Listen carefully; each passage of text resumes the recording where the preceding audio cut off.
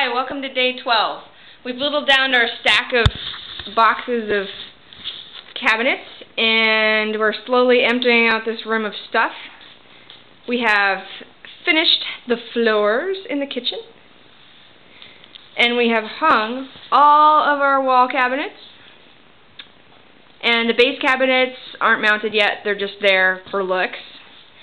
And excitingly, we have the refrigerator in place. And it was pretty close.